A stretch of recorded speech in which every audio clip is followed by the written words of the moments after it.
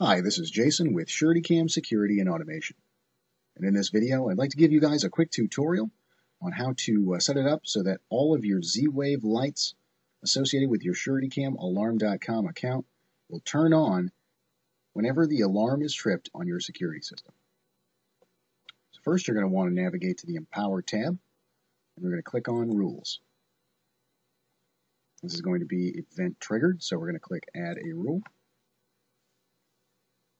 We're going to name the rule, say lights on alarm.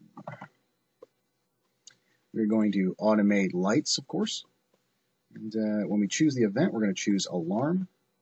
And you can choose a specific intrusion sensor. Let's say if you're only going to be turning on certain lights that you have, you can pick the sensor closest to those lights. For our purposes, I'm going to choose any intrusion sensor. So we're going to be switching on every single light. And we can choose a time frame. And I'm going to go ahead and set it up so this only occurs at night.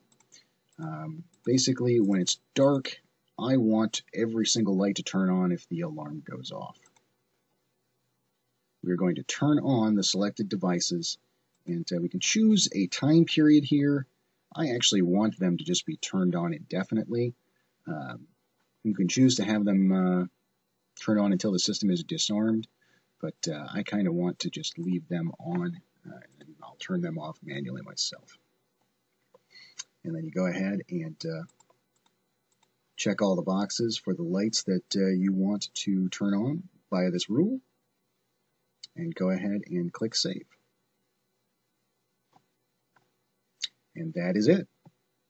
If you have any questions or comments, please visit our website at suretycam.com. Thank you for watching.